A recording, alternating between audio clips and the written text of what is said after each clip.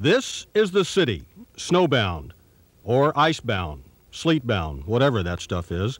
It's a rare winter wonderland, or a huge mess, depending on how you look at it. These guys look at it as a blast, maybe once-in-a-childhood chance to do what all those kids up in Minnesota and New York do. All over North Texas, kids, some of them in their 40s, grabbed whatever could be slippery and hit the newly whitened slopes. Anywhere you saw a hill, they were sliding down it. Sudden question in North Texas, where did all these sleds come from? We brought our sleds from Indiana, and I haven't seen snow in 7 years, really, since I've been here. I think it's great. I miss it. We're out here on Flagpole Hill at White Rock Lake, where you really got to watch your backside.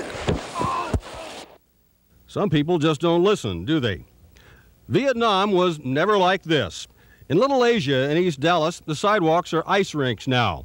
The little boys, brothers Hung and Phuong Trong, have never seen snow, so Mary Lou took them out for a ride.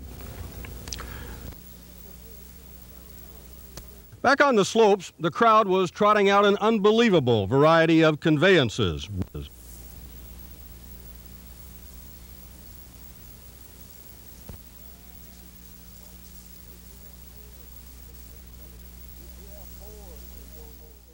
Just yell 4 when you're going down through there.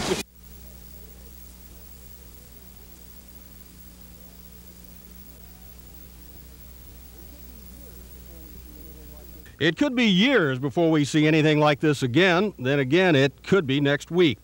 A mind-boggling array of weather. Nowhere but Texas. Nice hat. Thanks a lot.